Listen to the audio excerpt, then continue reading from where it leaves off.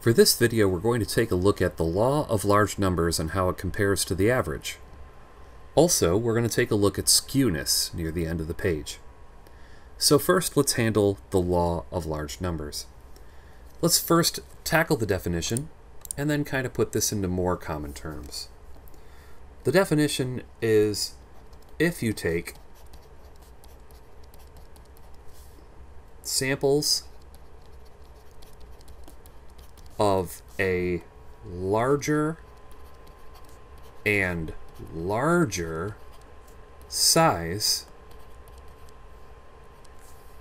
the x-bar, or the average, gets closer to mu. And this x-bar is the average of the sample, and mu would be the average of the total population. Now, a good way to think of this is that you can think of flipping a coin. If you flip a coin 3 times, and you happen to get heads 3 times in a row, it's possible. It's not as maybe likely as other outcomes of flipping a coin 3 times, but it's completely possible. But does that mean that your coin only flips heads? It probably is unlikely, because it just means that you have not used the law of large numbers. What this means is that you should keep flipping the coin and keep taking data, because you found an average of 3 heads per, 3 heads out of 3, or a 0 chance of getting a tails. But what will actually happen is you will probably get heads and tails in a more equal distribution the more you do it. So according to the law of large numbers, if you flip the coin 100 or 1,000 or 10,000 times, your x-bar, which is your average of heads versus tails, will get closer to mu, which is what's expected. Now, that was for a situation where we could actually calculate probability, but this also works too when getting x-bar, a small sample set of people, to mu, which is the entire population. Let's say instead of asking each person in a state how they would vote, you get a small sample size. And then you ask how they would vote on an election, and that, if done well, would actually represent how the entire state's going to do. But the law of large numbers states that if you actually ask more people, your answer of finding out how they're going to vote is going to get more accurate. Another way to put this is,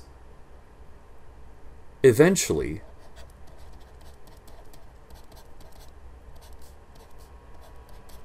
the odds come true. And especially this statement, the way that I say it, is really talking more about probability in terms of games of chance. And so let's take a look at this casino situation number 1.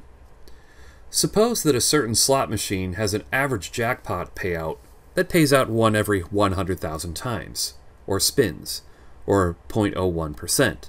So very unlikely. However, a lucky gambler wins their first time playing.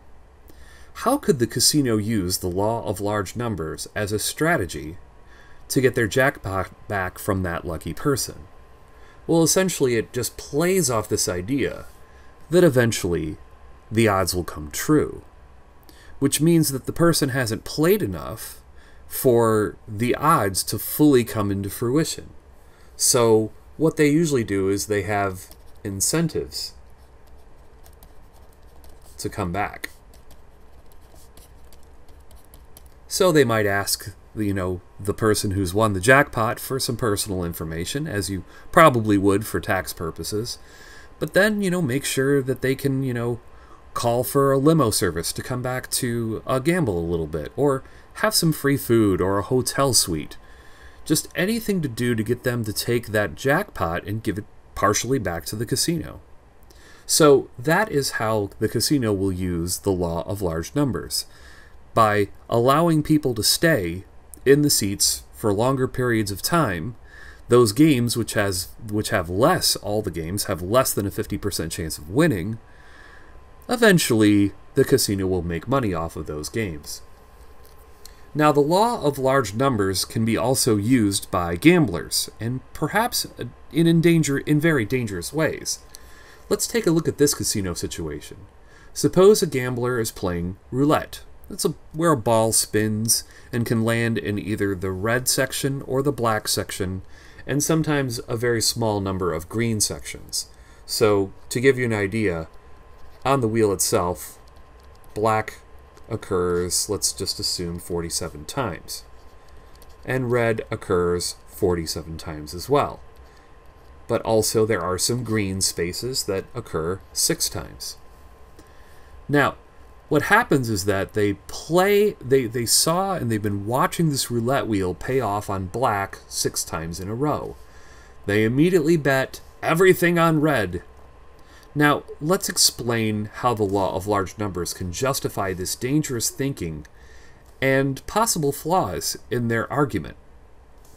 Well, one of the dangerous things you can do is you can kind of call out random events. Calling out a random event is incredibly dangerous. Now, if we play roulette long enough, the percent occurrences of black and red will roughly be about the same. And there are going to be enough occurrences of green that will prevent you from betting one color straight for an entire run of turns. So, how this works is that the gambler is thinking, I can bet everything on red because as the sample gets larger, which is what's happening here, because when this person is seeing more games played, the sample of viewed events gets larger. As the sample gets larger, what's going to happen is that your small sample average of number of times black, red, and green show up actually get more correct as you watch it more and more and more times. And you're just kind of assuming that, oh my goodness, it's about time red should show up. But the danger is that the marble does not believe what time is showing up. The marble isn't sentient. The marble just lands where it lands. And so trying to guess the randomness is dangerous. Because it is true, as the sample gets larger, the probabilities will come true. But are you in that moment of time when you've been there long enough and you've done this long enough to actually, hit that time? And that's the dangerous thing about gambling. Gambling is the hope that you come in during that sliver of time when it was correct to do so, and then leave for the rest of the time. So, a good example of this is sitting at the blackjack table for an infinite amount of time and betting on one color. You would probably pick black or red since they are more common, but if you basically play those colors and for an infinite amount of time, the casino will still win, because if you sit on one of just one color, the other two colors will come up more often. So that's, in essence, the law of large numbers and some situations that might occur. To end this video, we are going to talk about skewness. We are looking at 3 different graphs, and each graph has symmetry, like this graph here. See how symmetrical it is? Perfectly symmetrical. Which means that the left and right are balanced, and if you put a pencil right there at the number 7, it should balance on that tip of the pencil. Now, these graphs are skewed. Here's one graph that's skewed in this direction. Here's another graph that's skewed in this direction. This is called skewed left. Now, most of the time, our x-axis goes from low to high. So another way to think of this is skewed low, which means that there were a few low scores that skewed the distribution to the left. So the balancing point would no longer be at the 7, the balancing point would be between the 6 and the 7. And this is in a graph called skewed right. And the reason why it's skewed to the right is because we have a couple high scores that's pulling this to the right. So the balancing point is no longer at the 7. The balancing point is between 7 and 8. And what's fun about these balancing points here and balancing points here is these balancing points of the physical graph, if you actually made these out of blocks, Legos, or some kind of a toy where each piece of the graph was equally weighted, these balancing points would be the average. So in the first picture, picture A, the average is 7, and the balancing point is 7. For B and C, the averages are no longer 7. For a skewed left graph, it's actually lower than the normal that gets skewed low, kind of like pulled by the outlier, so to speak. If I put one low score way over here, then that balancing point would have to move down like so, because an average is skewed by the outlier. Imagine carrying a plate of dishes where most of them were stacked here, but one was still stacked way over here. And here's skewed right. Again, the weights to the right, drag it to the right. And that is your video on the law of large numbers and skewness.